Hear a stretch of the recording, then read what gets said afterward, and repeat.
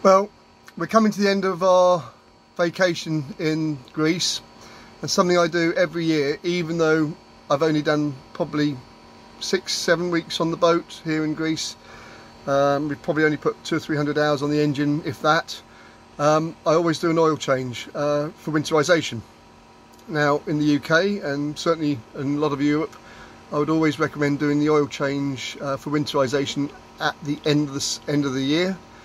So the engine sits there with fresh oil and no contamination of the oil over the winter. If you're able to get down and turn your engine over every couple of weeks, even better. But for me out here in Greece, when we leave Chianti, we're not back until April, so it's very hard to do. So there's a few things I do for winterization. What I'm going to do to start with is show you the simple oil change on a Beta 75. I don't do anything clever, so here we go.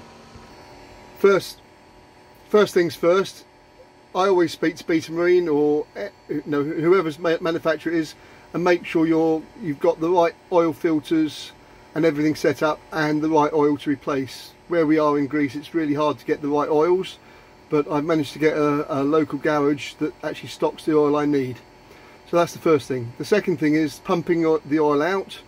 Obviously clean seas, it's really important to collect all the oil without it dripping everywhere.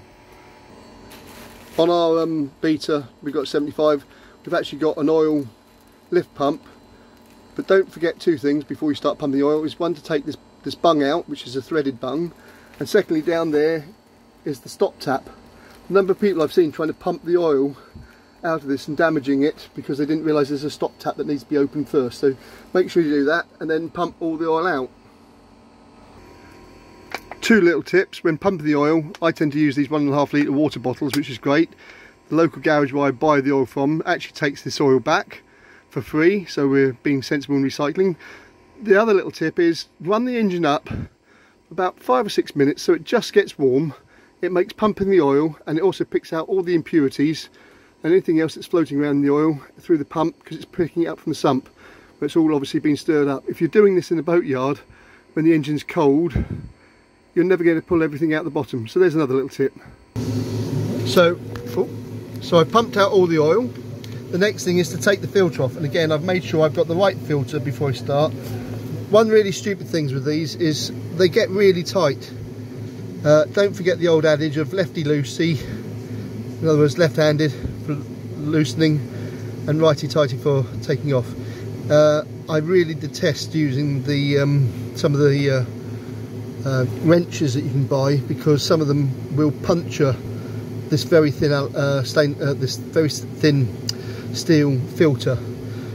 You can buy some with belts on, which are a lot better, but try and get good access to it. It's never very easy in a boat where you can actually get it on simply. So I'm going to take this one off now with plenty of rags around it to make sure that we don't drop it in the bilges. So I've got it off. Don't leave it too long because it's got loads of oil in it, and I put it in the actual bag that comes from the manufacturer. And as you can see, I've been a bit crafty by using a plastic bag and some rags underneath the filter itself. So you can just see where it fits there, and there's the ring on there. And before you fit the new one, don't forget to put a little smidgen of oil around the rubber here for when you put it back on. So I've taken off the old filter, you can see, taken off the rubber gasket that was stuck on there. Here's the new filter, and I've put a little smear of oil around it ready to put it on. So I'm going to put that on next and get it as tight as possible, hand tight, do not use wrenches. Then I'll fill the engine up to the dipstick, and then we'll give it a little start and then stop it and then recheck it, because obviously this is going to take about 3/4 pint of oil. So there's the oil filter back on, and I've tightened it up as best as I possibly can, and you see with using that bag and then a few rags, there's no drips from anywhere. So I'm now going to refill the engine with oil.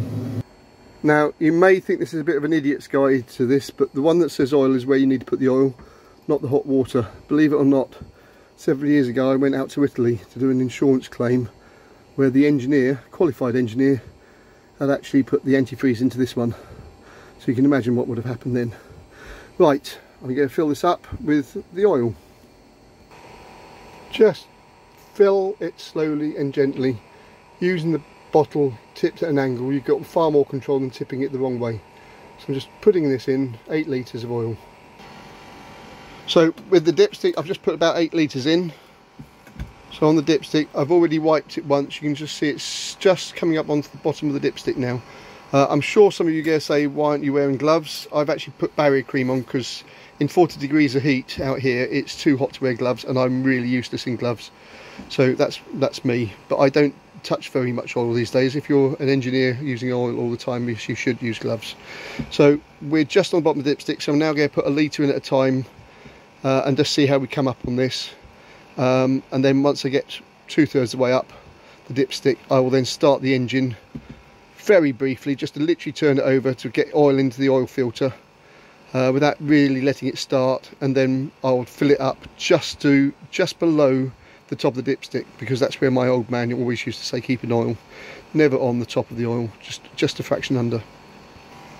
So when you do these dipsticks, you know, pull it out, give the dipstick a wipe, then put it back in again, and when you're filling, give it a good 10 minutes or so, just to make sure it's settled out and it's right. Now we're going to go for an engine start. Okay, I've done everything, I've filled it up to the brim, and we're going to do a quick 2-second start and then turn it straight off.